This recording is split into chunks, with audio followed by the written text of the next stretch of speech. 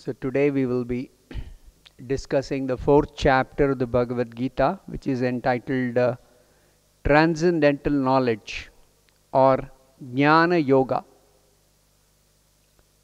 Lord Krishna begins this chapter by describing the history of the Bhagavad Gita. Several millions of years ago, Krishna first instructed this Bhagavad Gita to the sun god. Now, why did he instruct it to specifically the sun god? That is explained. The sun is the king of all the planets, and the sun god rules over the sun planet. This sun planet is controlling all other planets by supplying heat and light. The sun is rotating in its orbit under the order of Lord Krishna. Lord Krishna therefore made the sun god his first disciple to understand the science of Bhagavad Gita. The sun god, after receiving this knowledge of Bhagavad Gita from Krishna, he instructed the same to Manu. Manu is the father of mankind. And Manu in turn instructed this same knowledge of Bhagavad Gita to Ikshvaku. Who is Ikshvaku? Ikshvaku was the first king of the earth planet in the present millennium. In this way, the science of Bhagavad Gita was received through the chain of disciplic succession. What is disciplic succession? Just like sun god is the first disciple to receive this knowledge directly from Krishna. So then the sun god becomes the guru, the teacher, to instruct the same knowledge of Bhagavad Gita to Manu. Manu becomes the next guru to instruct this knowledge to Ikshvaku. In this way, Krishna tells that in the chain of disciplic succession, guru to disciple, generation after generation, this knowledge has been actually coming down. The same knowledge of Bhagavad Gita, which Krishna instructed the sun god. But in course of time, this knowledge was lost, and therefore Krishna is telling Arjuna that ancient knowledge of Bhagavad Gita, I am now instructing that same knowledge to you. Krishna is telling Arjuna, because he is telling Arjuna, you are my devotee as well as my friend, and therefore you can understand the transcendental mystery of this science of Bhagavad Gita. So here, one important point is that there is a certain qualification required for understanding the mystery of Bhagavad Gita. What is that qualification? One can understand Bhagavad Gita if one is a devotee situated in a relationship with Krishna.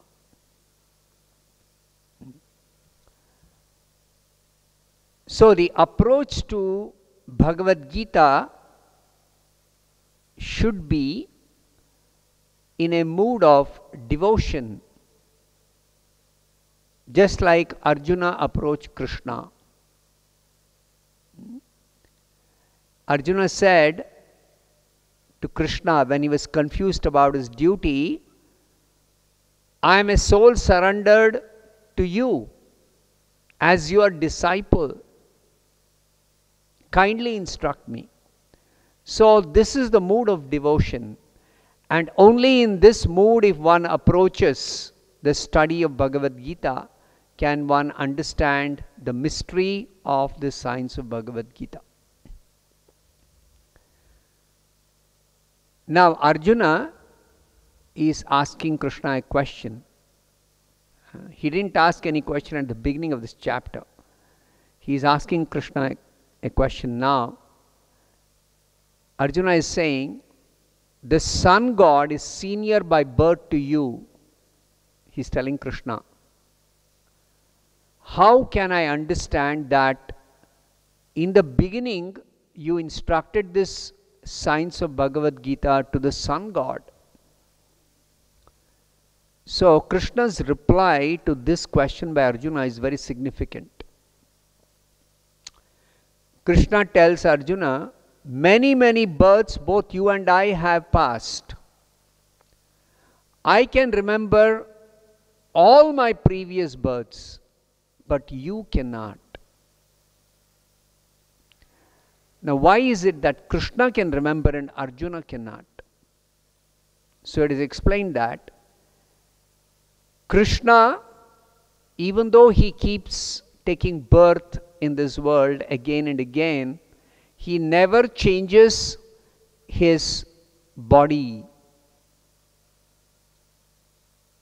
Krishna's body, or we say Krishna's form, is spiritual and it is never changing. What is the meaning of a spiritual body?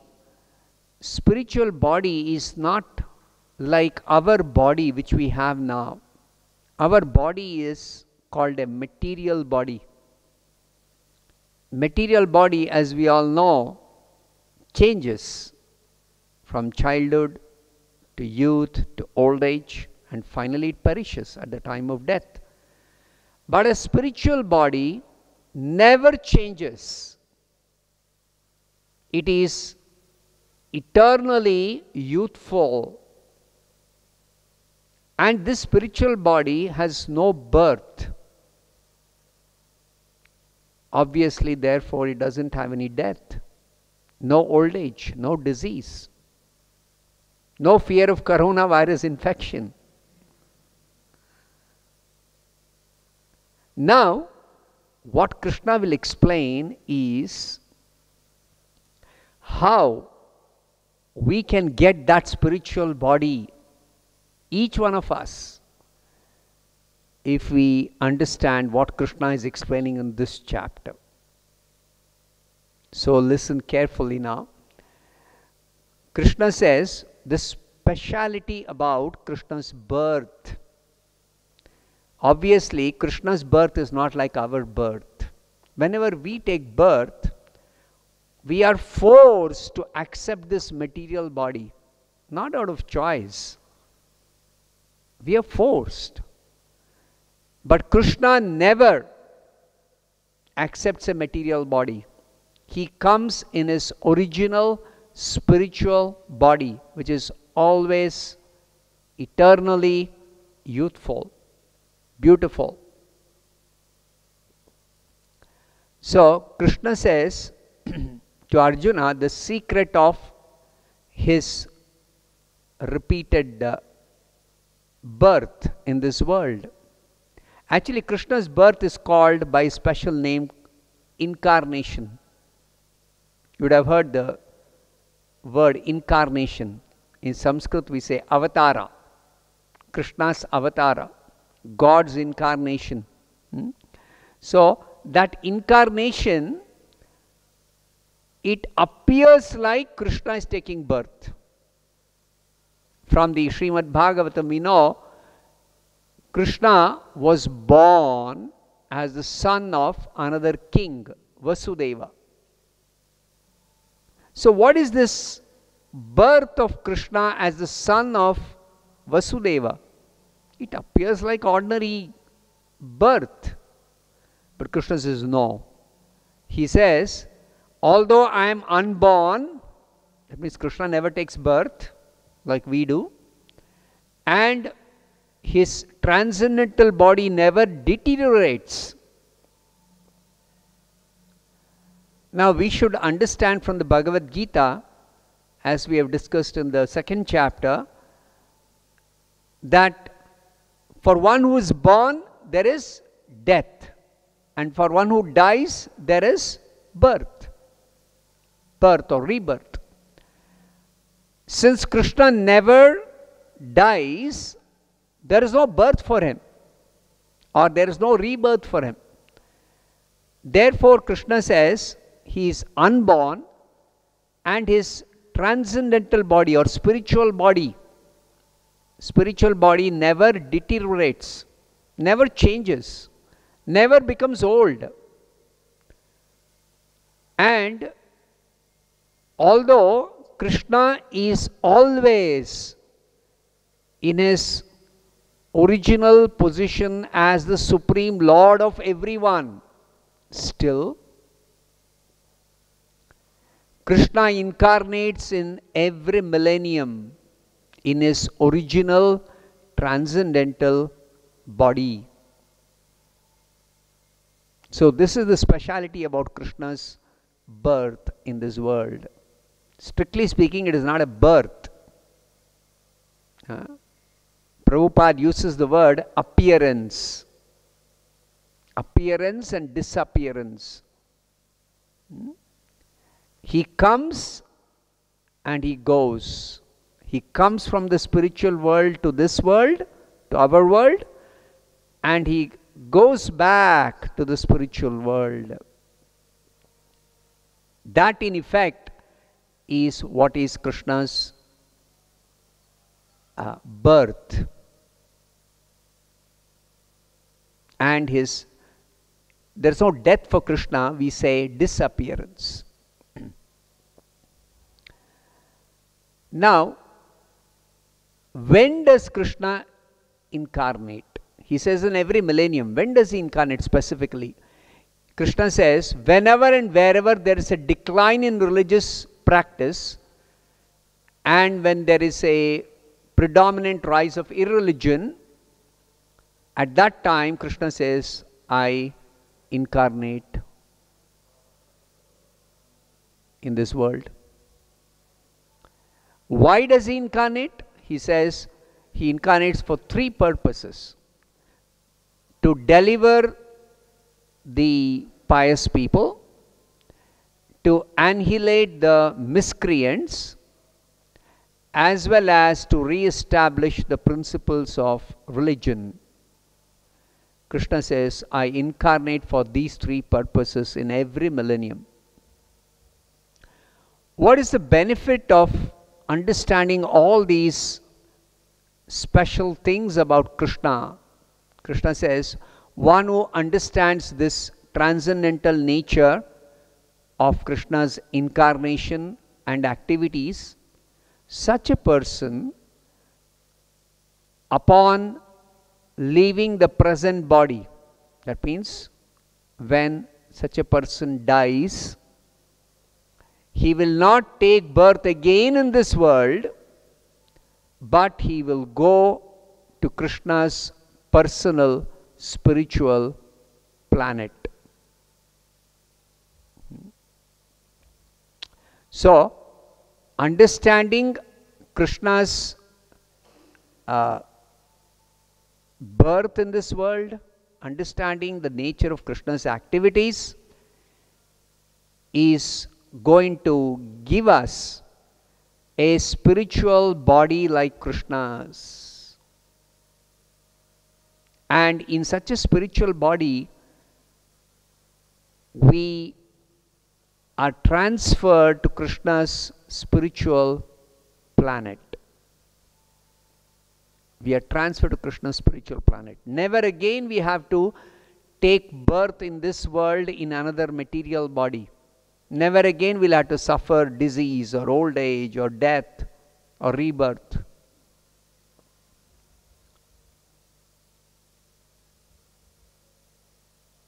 Now, Krishna further elaborates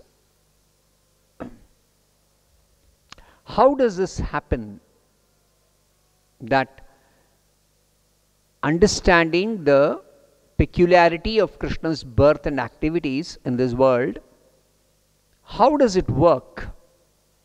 Krishna says that by getting this knowledge, a person becomes free from three things: attachment, fear, and anger.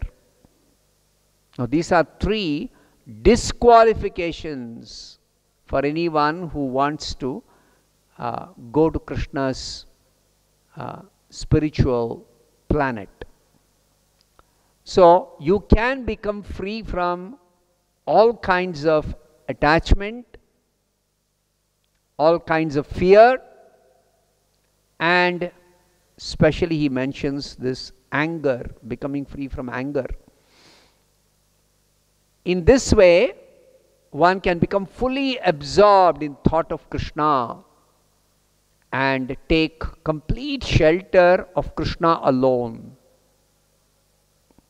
See, this is in contrast to our normal way of living in this world, where we are always having some fear, we have some attachments, we sometimes become angry, even though we may try to control anger. Not always we are successful in controlling our anger.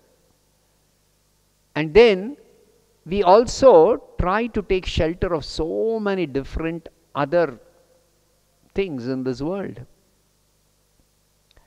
But somebody who has got proper knowledge about Krishna, such a person never takes shelter of anyone else or any other arrangement. Such a person takes complete shelter of Krishna only. And the result is, by taking shelter of Krishna, by becoming fully absorbed in thought of Krishna, one becomes purified of all reactions. And in that purified state, Krishna says one becomes eligible to go to Krishna's spiritual planet in the spiritual world. Now, Krishna further explains his actual position when he incarnates in this world. Some more details, so that we don't mistake Krishna to be taking birth like another ordinary person. No. Even though he is born as the son of a Kshatriya, people may think, oh, he is another Kshatriya. Krishna says he is not actually a Kshatriya. He doesn't belong to any classification of people of this world. Because his position is the Supreme Lord of everyone and everything. So even when he takes birth as the son of King Vasudeva in this world, his position is unchanged. He still remains the Supreme Lord. And his position as Supreme Lord, particularly he mentions here that as the Lord of everyone, it is Krishna only who gives reward for every activity every person performs. Everyone is very much anxious, no, about the result of the work they do. They want success. So who is awarding the success? Sometimes people think success is in my hands. If I do things properly, with proper determination, with proper understanding, with expertise, with skill, I can be successful in all my endeavors. But actually people are mistaken. Krishna reveals here that he is the one who gives the result of any activity anybody performs in this world, because he is the Lord of everyone. Now, as far as Krishna himself, he is concerned, he has no need to do any work for getting any result, because he is the Lord. And therefore, understanding this truth about Krishna, because people try to understand Krishna by analyzing some activities he performed when he incarnated, let's say 5,000 years back. Whether he did things right, whether he was following some rules or he was breaking some rules. Now, such analysis about Krishna is completely wrong, because Krishna is not a person who has to work for getting some benefit or result. He is the Lord. So therefore, he says, understanding this particular position, supreme position of Krishna, a person can become free from all reactions to all the works he does. Simply understanding this fact about Krishna.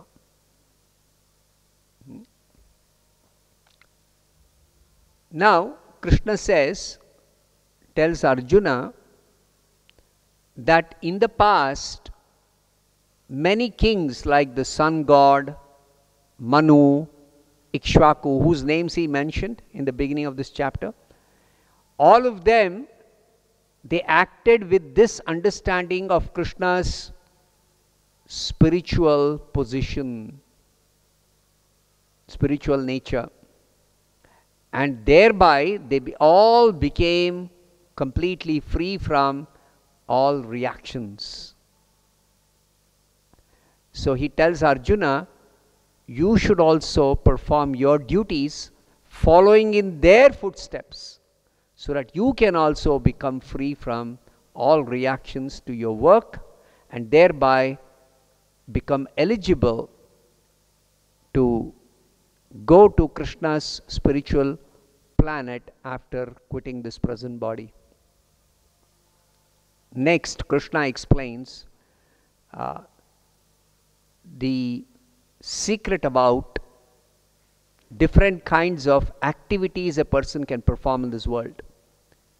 Generally, people who are conversant with some Vedic knowledge, they know there are two kinds of activities, pious activities and sinful activities, generally called as punya karma and papa karma. Krishna explains, apart from these two types of activities, pious and sinful, or punya and papa, there is a third kind of activity that Krishna describes as devotional work. Many people don't know this. Only those who study Bhagavad Gita can understand there is a third kind of activity we can perform. Now, what is the need for this third kind of activity? People would think, as long as I do pious work, that's good enough for me. No, Krishna explains both pious work and sinful work are giving reactions, which is the cause of our bondage, our accepting repeated birth and consequently suffering in this world. So, if you want to completely become free from repetition of birth and death, you should perform devotional work.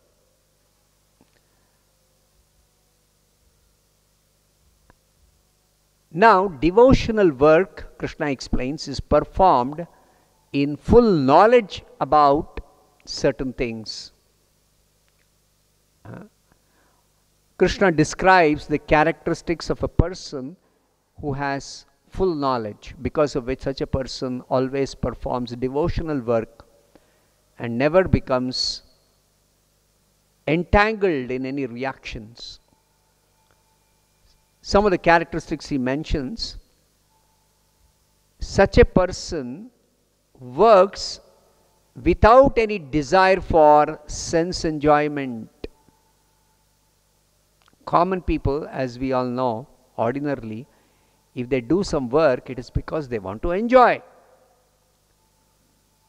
But Krishna says, devotional work is of the nature that, or characteristic that, one performs devotional work without any desire for sense enjoyment. Now, such a person, his work is free from all reactions, because the reactions of the work are completely burnt away by the fire of perfect knowledge. See the power of knowledge. There is a common English saying, knowledge is power. Here we can understand what is the power of transcendental knowledge, spiritual knowledge. What is the power? It can burn away the reactions of all work. Like this, Krishna explains several characteristics of a person who works in proper knowledge, spiritual knowledge. And the conclusion is, if you want to really become free from all reactions, you have to do devotional work. Now, in the chapter on Karma Yoga, Krishna had said, if you want freedom from bondage, you should do all work as sacrifice to Vishnu. Now, is there any connection between sacrifice to Vishnu and devotional work? That Krishna explains in the next portion of this chapter. He says there is a mystery behind performing sacrifices. First of all, he describes that there are many types of sacrifices which are described in the Vedas. What are some of the types of sacrifices that are described in the Vedas? He mentions some of them. Some yogis offer sacrifice to the Devatas. Others offer sacrifice to the Supreme Brahman.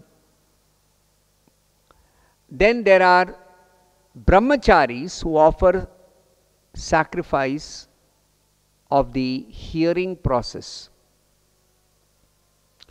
And there are grihasthas, ideal grihasthas, who follow the Vedic injunctions to lead a regulated householder life. They sacrifice sense enjoyment. Then there are people who control their mind and senses and offer sacrifice in the controlled mind. Then there are some people who undertake severe austerities and practice Ashtanga Yoga. It is one type of yoga practice recommended in the Vedic scriptures. Then some people accept strict vows of living a very austere life, and they sacrifice their material possessions. Then there are others who study the Vedic scriptures, and in this way they advance in transcendental knowledge. So their study itself is a form of sacrifice. Then there are those who practice pranayama, or some breathing exercises as described in the Vedic scriptures. Now they perform sacrifice through controlling their breathing itself. There are yet others who simply by controlling their eating, they are performing sacrifice. So Krishna concludes by telling all these performers of different sacrifices recommended in the Vedas, they know the meaning of sacrifice. That's why they undertake so much trouble to do the sacrifice. And because of that, they become cleansed of all reactions. And in this way, they make gradual progress towards attaining the spiritual kingdom of God. Krishna says the importance of sacrifice is that without sacrifice, no one can live happily in this world or in this planet. Therefore, sacrifice is absolutely essential for anybody who is seeking happiness. Now, all these different sacrifices, why are there so many different types of sacrifices mentioned in the Vedas? Krishna says they are suited for people with different inclinations to work. As we know, not all people have got the same nature to work in a particular way. Different people are inclined to work differently. So according to their inclination to work differently, there are different types of sacrifices recommended. Now, among these various sacrifices, Krishna clarifies that better than simply sacrifice some material possessions, one should perform sacrifice to acquire transcendental knowledge. Why? Because the ultimate goal of all sacrifices is transcendental knowledge.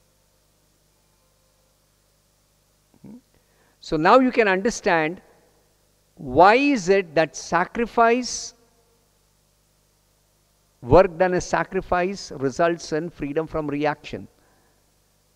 Because sacrifices lead to transcendental knowledge, and working in transcendental knowledge is called devotional work, and devotional work does not yield any reaction.